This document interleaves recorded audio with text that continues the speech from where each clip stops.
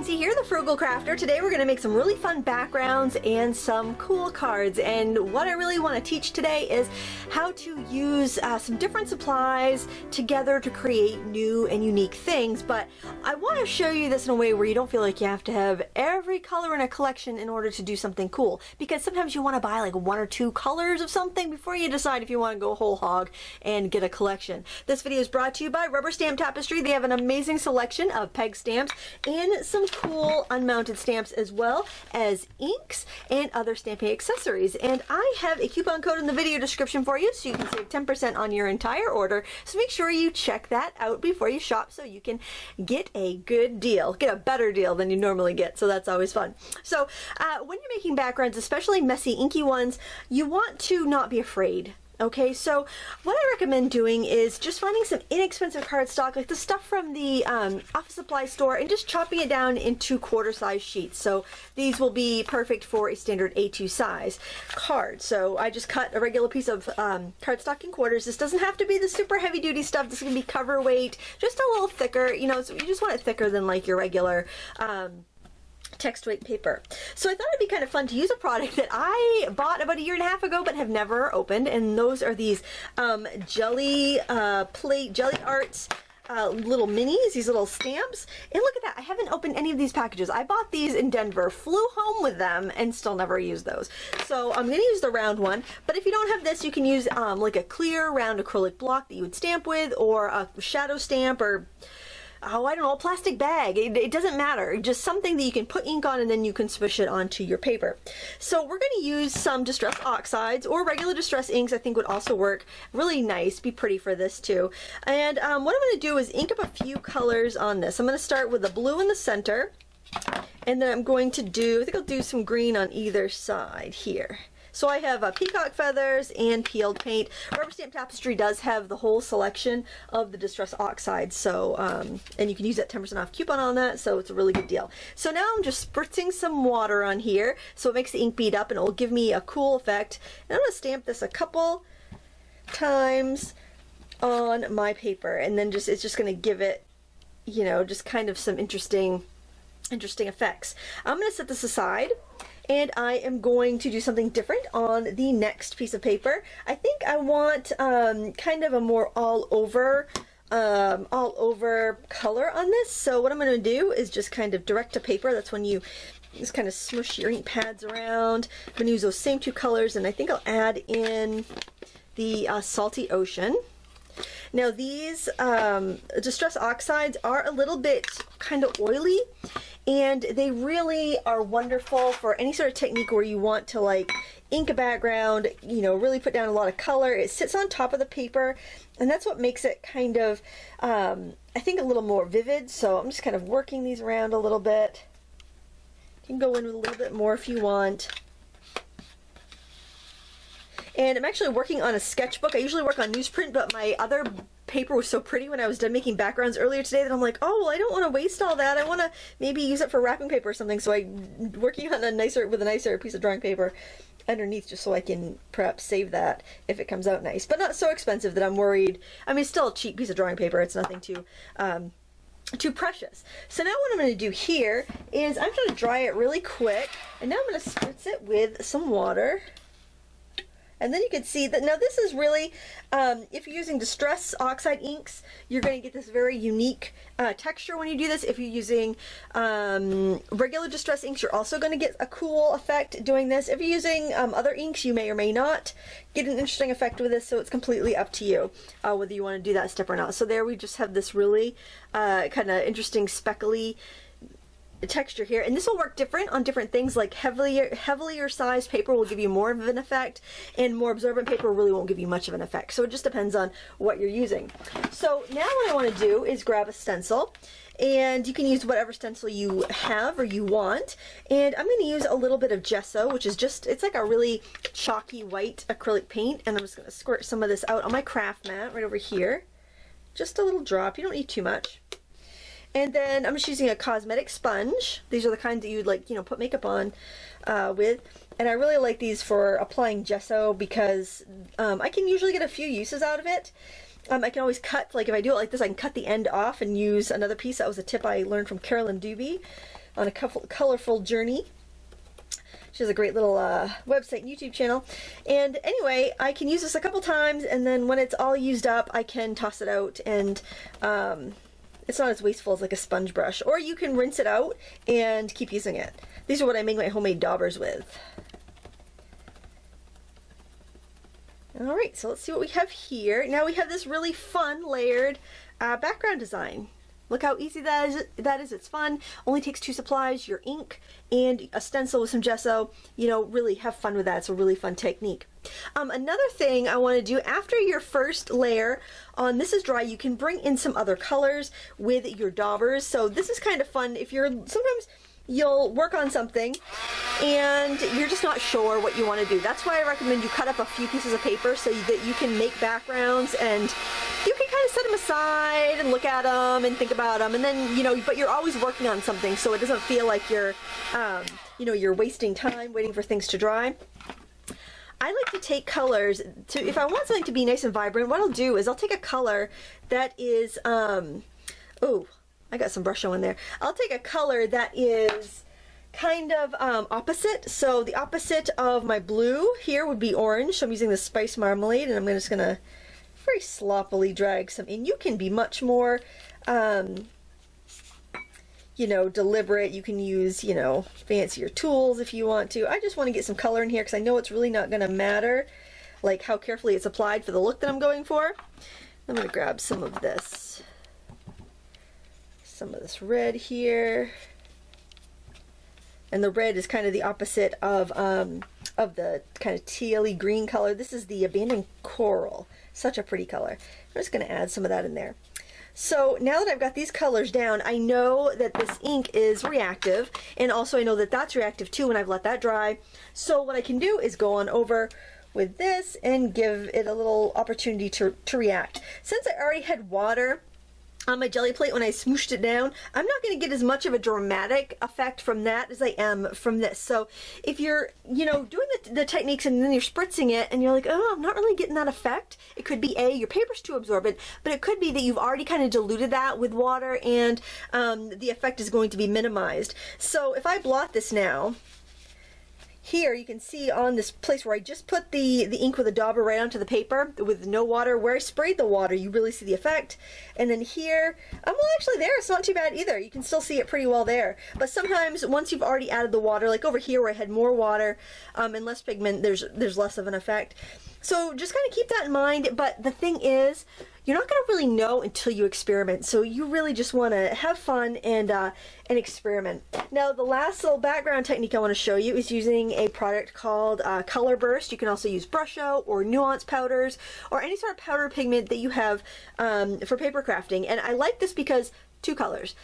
When you are deciding whether a new product is for you, don't go and buy the whole line. Don't buy a package of 6 of them if you're not sure if you're going to like it. Buy 1 or 2 and then use it with the supplies you already have. Then you're going to make a much smarter decision whether that product is for you or if it's not, because there can be a beautiful, wonderful product out there. It might not be for you.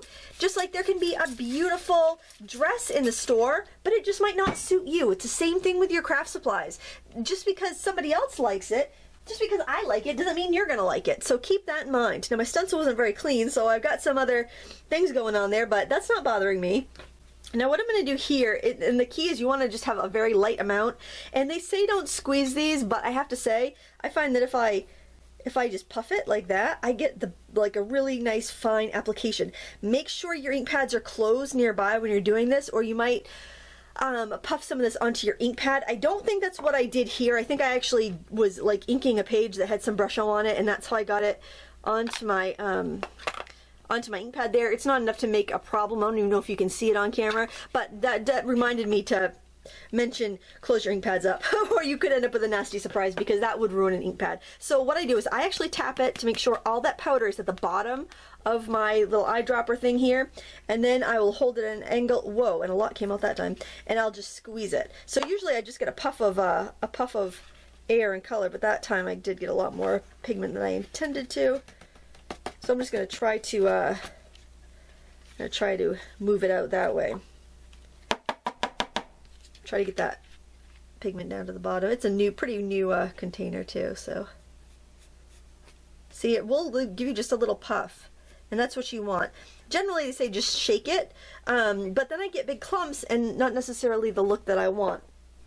So let's dry this really quick. Now I'm just going to spritz on water so any of the leftover pigment can be activated, and then I'm just going to let it kind of drip around. And that's going to give me another interesting background. So let's see what we have right now, just one layer. Okay. So we've got 3 really beautiful, fun, interesting backgrounds, right? These would be beautiful for any summery card. They're very citrusy. But the thing I want to teach you guys is take the project and make it your own.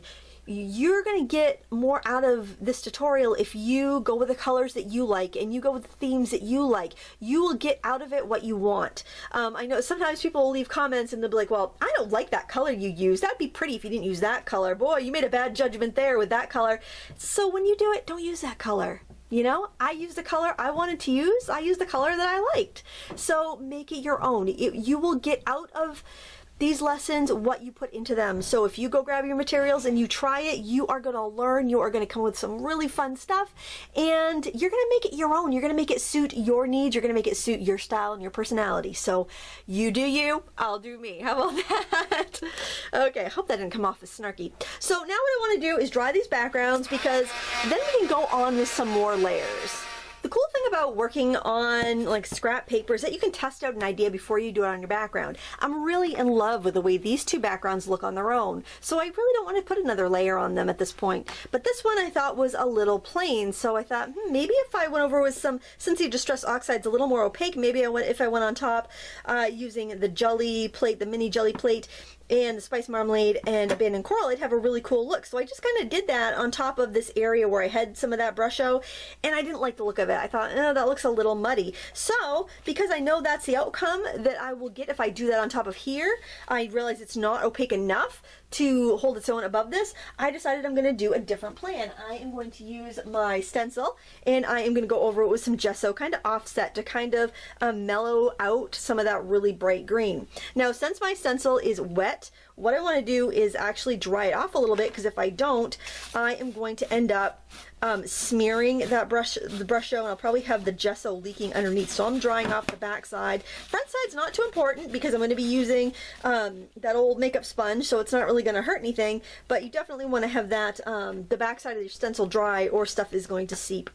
So what I want to do is just kind of figure out where my dots are, which kind of got lost a little bit when we spritzed over with water to activate the remaining gesso, the remaining brush show rather. So I am just going to just offset that, squirt out a little bit more gesso, and then add that to my design. Gesso is really wonderful because it's a great way, it's almost like an undo button. You can tone down something that's too bright so that you can add more media on top. It gives it a nice toothy surface, so if you want to go in with a pencil or a pen and write on top of it, you can. It's just a really wonderful, like just matte white paint. But if you had a white acrylic paint, go ahead and use that. I wouldn't buy a bottle of gesso if you have white paint, you know, just if you're trying to experiment and see if you like it. But if you are in the need, I guess if you think it will add value to your card making, then go ahead and grab it. It's just a basically chalky white paint. If you had white chalk paint, it's almost the same exact thing, so you could use that as well. And if you let it dry, you can go over it again and get a pure white color, but since the brush show underneath is reactive with the water, it's going to actually kind of leach some of that color up into the white, but I think it's really nice. And then you can let this dry. You can dry with a hair dryer. I'm going to quickly blast it with a heat tool, but honestly, using a heat tool to dry an acrylic-based paint is not a great idea. Just want to put that out there. So yeah, use a hair dryer, just let it dry on its own, and then we'll be back and do a little bit more layering and stamping. Okay, this is dry. Now, remember what I said about how I got a little brush show on my ink pad here because I was kind of dabbing and dabbing, and I actually got some Brusho onto my applicator. Well, to make sure this doesn't happen today, and I am going to tear out this and reglue another makeup sponge in there because I don't want to contaminate my ink pad. I'm actually going to make myself a little palette of ink so I don't have to worry about contaminating my ink pad. So to do that, you simply just press your ink pad onto your craft mat or acrylic block or whatever you have. And now I'm going to use my my sponge just to pick up that color, just like I would off of an ink pad. It will probably come off a little bit stronger because you've got all that kind of concentrated color there, but I figured this would be a nice way to add a little color here and there, since we do have the white back from the gesso, and I thought that would be a great way to just kind of get some of that in there, here and there. And then I'm going to go in with a little bit of this coral. So just keep repeating the same colors, which is great if like you have limited colors. If you don't have a ton of ink pads, or you know, maybe you're just trying out the Distress Oxides, so you only have a couple, just see if you like them or not.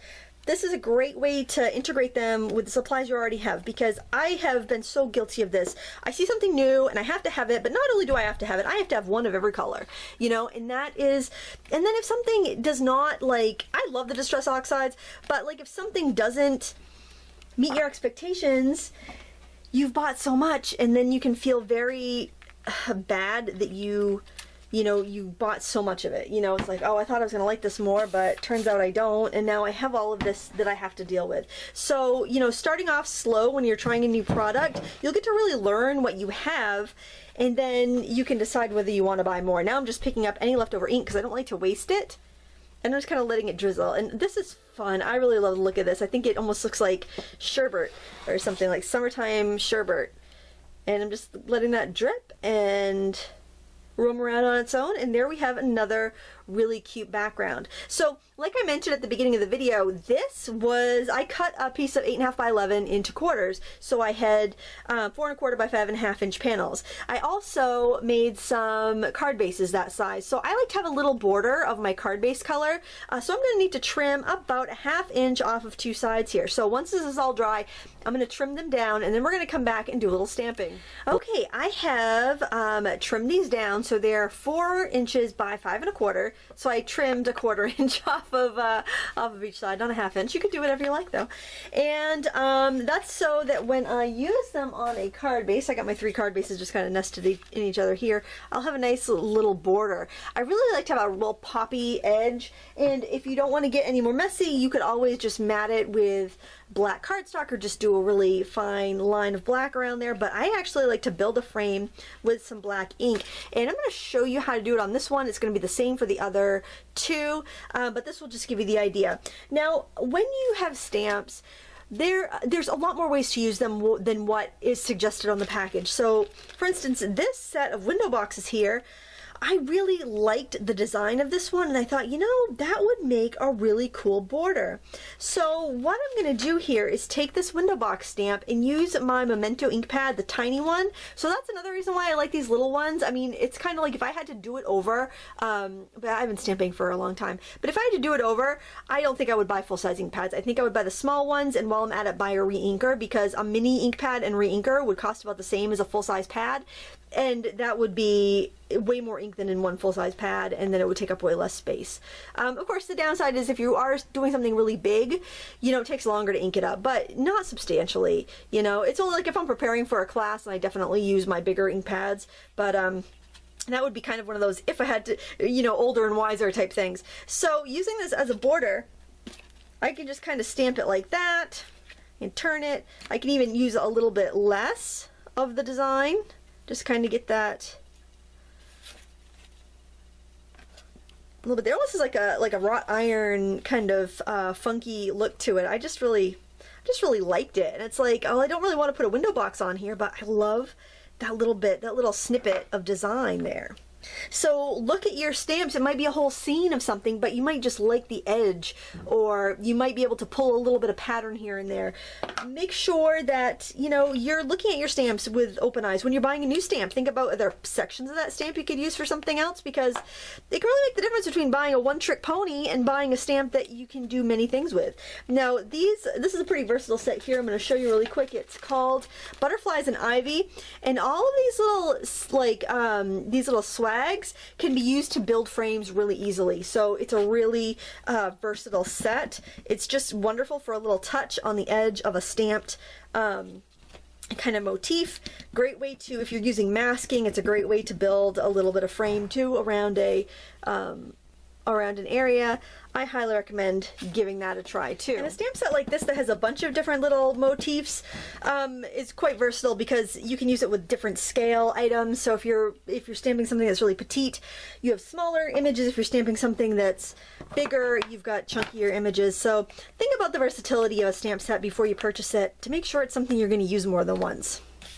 And of course, you can use your tried and true peg stamps when you're building your border. This one here is really cute. It's from Dragonfly Dancing. And I can put these little stars here and there. It's very fun and whimsical.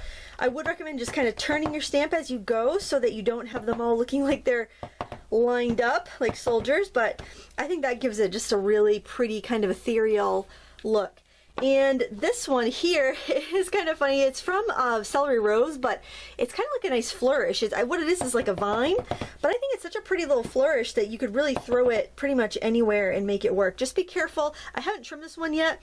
Anytime you're using the peg stamps, you just want to make sure you don't have ink on that edge, or just make sure you don't rock it when you go to stamp. Try to ink up straight up and down so you don't get the ink on the edge, and then just stamp straight down. And then to give the edge a little bit more pop, I'm just going to go in and ink it like that. And you can get a little smudgier if you want a wider border, or you can just be very dainty and just get like a razor sharp border just by going like that. I like a little smudgier, grungier border myself, but like I said, you're gonna get out of any of these tutorials what you put into it. You do it the way you want to do it. You don't like the color I use? That's fine. You use the color that you like on yours. We're all different, you know, we're all gonna like different things. So that's the same principle for all of the different backgrounds that we have. Now I want to show you about embellishing your card, and what I really thought was kind of fun with this, because it does kind of have a little bit of a grungy feel, would be to use some of these little gears. Now this is a die by Tim Holtz called Gadget Gears. I know a lot of you guys have it. It's a pretty popular die. The thing I like about it is these openings in here, and it's very basic. And I feel like if you're going to invest in a die, dies are kind of expensive, especially the thick ones. If you're going to invest in a die, you want something that is going to it's going to do more than one thing. It's going to last you a little bit more. It's not going to be too stylized where it's going to go out of style, you know, in a year. You want to, if you're going to take up space in your craft room, you're going to take out money from your wallet, it should be something that's going to be useful time and time again, especially a tool like a die.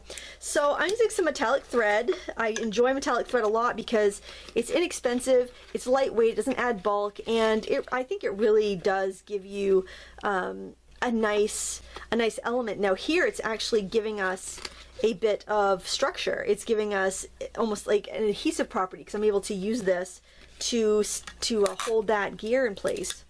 And you can wrap as much of that twine around. You can have it coming out from every little spoke if you want to, like I did in this one here. I had it going in from all different angles from each side. Here I had two on there being tied around side to side and top to bottom. So you can use as much or as little as you want. Now I think I'll just leave it like that just to make the tutorial a little bit quicker for you. And then what I like to do here is just really simply add a couple things that's going to enhance the scene. So this dragonfly is really bold. You could use any sort of stamp that's bold. I thought this is nice because it gives you a little bit of airiness, a little bit of whimsy. It mixes organic elements like the flowers with the industrial elements of the wrought iron, like design that we have here and the gear. So I just think it's a nice kind of balanced juxtaposition. So these are images that you wouldn't necessarily put together, but it's your card, and go with your gut and try things out. And you know what? If I didn't like this, guess where it could go? In the trash. Nobody else will see it. So there's no reason not to have fun with your creations, because if you don't like how it turns out, it's only a piece of paper and nobody else has to see it. I like to do things in threes though, so I'm gonna put another one down and maybe have that one, maybe, I just want to have it a slightly different angle as the others. And there we go. So all I have to do here, this is a nice flat card, it would be really easy to mail. What I have to do now is just adhere it onto my card base. So I'm just going to grab one card base here. And now I'm actually going to move this out of the way because I have a feeling that I will get ink on the back of my card if I don't. My card base down, put some generous adhesive on the back. Now when you're doing something with like an inky background, you really want to be generous with the adhesive because it's going to warp a little bit. Your cardstock will warp when you're doing this much media. When you're using it that wet, it's going to want to warp a little bit. So by putting several strips of adhesive, you're going to really give it a good chance to bond to the card base. And I like to use the Recollections cardstock, which is much heavier. It's 110 pounds, but it's much heavier than the 110 pound stuff I get at the office supply store. So you just get a really nice effect. Now, I noticed that my border isn't absolutely perfect, so what I'm going to do is just shift it over so I have 3 sides perfect, and then I'm going to trim that 4th side. Whoops, I'm going to trim the other side with my paper trimmer. That happens sometimes. My paper trimmer is an old X-Acto, not too X-Acto, eh? Old X-Acto, like guillotine style one, and I do notice it's off by about a 1/16 of an inch. So, you know, sometimes I have to make an adjustment. So I'm not sure if it's the card base or the matting layer that's off, but I'm just going to trim that off on my trimmer and it'll be fine. For this one, I thought it'd be fun, and I did ink the edges first just because I knew I wanted something kind of thick and grungy. I thought it'd be fun to kind of do a little bit of like a underwater theme here. So I'm just getting a little bit of that kind of like scruffy, I'm thinking of it like seaweed. It's that same, one of those same petite kind of vines. But I just wanted to get kind of build up some of that texture and turn your stamps around, go from different edges, really just do whatever you can to get a little bit of a random pattern. And then I've got like this grass here, a little seaweed. I'm going to throw a little of that in there towards this bottom corner. And it's kind of easy when you're doing something like this in silhouette because you don't have to worry about your color choices. Everything's going to be fine because you're using black, you know. I got some ink on the edges. I'm just going to quickly trim that edge so that I don't get any more ink there. Sometimes I do it on the fly. I totally forget at first. And then we'll do a little bit of the baby seahorses. A couple of those. Try to put one on top of that smudge. There we go. Perfect.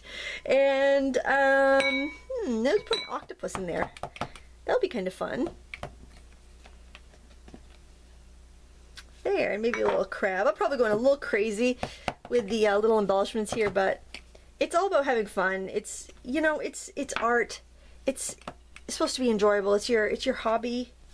You know, have fun with it. So now I've got this kind of nautical scene here, which really goes with the steampunk theme in gears. So and another thing is you can always arrange your die cuts to cover up any mistakes you might have made. This is how my thread comes, by the way. It's really easy to store. I imagine you can find this in any quilt shop like this, but I've been using this for years. It was like 60 cents, 59 cents. I've been using this for years, and I don't even come close to running out of it because there's a lot in there. And, you know, for card making, you're not going to go through the amount that you would like if you were sewing, I don't think. I really don't know how. It seems like I'm ready. My sewing machine runs out of thread pretty quickly, but then I've got spools of metallic stuff I use for card making that last me for years and years. And so it's a little tricky when you first go to put on your embellishment here. I always just look to make sure that I have the rounded over edge up if it's like a pressure die like this, just because it looks a little bit better. And I find that it's a little bit easier to pull out some excess and work from that loose end rather than trying to work from it off the spool like that, because you kind of need to weave it around because you tape down that first edge because it helps you kind of stabilize it. It's a little awkward, but you get the hang of it. And of course, I'm just going to do that 4 ways, but you can do it as many times as you want. You could add little acrylic gems for bubbles. You can do whatever you want on your card. I'm going to keep mine pretty flat. I like to have, you know, batch cards ready to go because, you know, you always need a card. You know, it seems like there's always a birthday or, you know, a thank you that I need a card for. So I'm not going to trust that that's clean. I'm going to move that right out of the way. Another great reason to work on an old sketch pad or something like that, an old magazine. And again, you really want to do it to it with the adhesive. Don't be shy. A money-saving tip that I would like to share is that I buy generic refills for my ATG gun. So like usually the gun will come with a couple rolls of tape, and I'm gonna have to trim a little bit off on that side too. But I buy the generic ones because it's a lot cheaper, and I can get them for like about, you know, $2.25 a roll versus, you know, it's $5 a roll. So it works for me. So for this one, I'm not sure exactly what I want to do with this. I'll show you what I did with the other one, and I can come back to that later, I guess.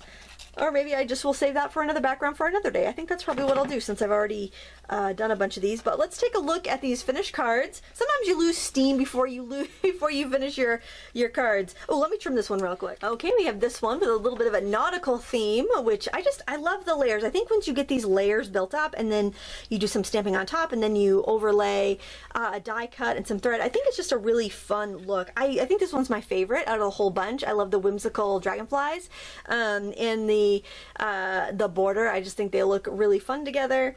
This one here was also fun with the double gears and extra thread. Experiment and see what you like best.